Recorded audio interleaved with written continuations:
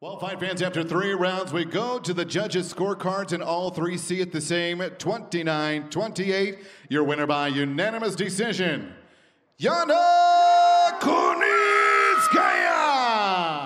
Yana Kunitskaya, that was an incredibly close fight.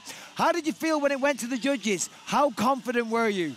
To be honest, I wasn't so confident. I feel that like I dominated and I got more damage to her, but you know, sometimes George have like a little bit their own view, so I wasn't sure because some position she was dominated, she take my back. I feel that I got like even from this position I was punching her, but I didn't know how it will be in George's eyes.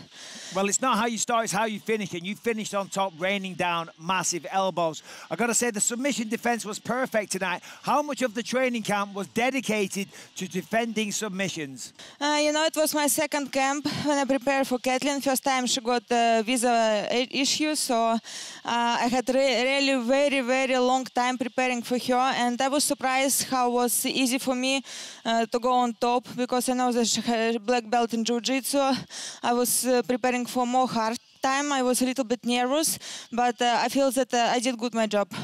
Well, that was a massive victory over one of the top ladies in the division. So I've got to ask, who do you want to fight next?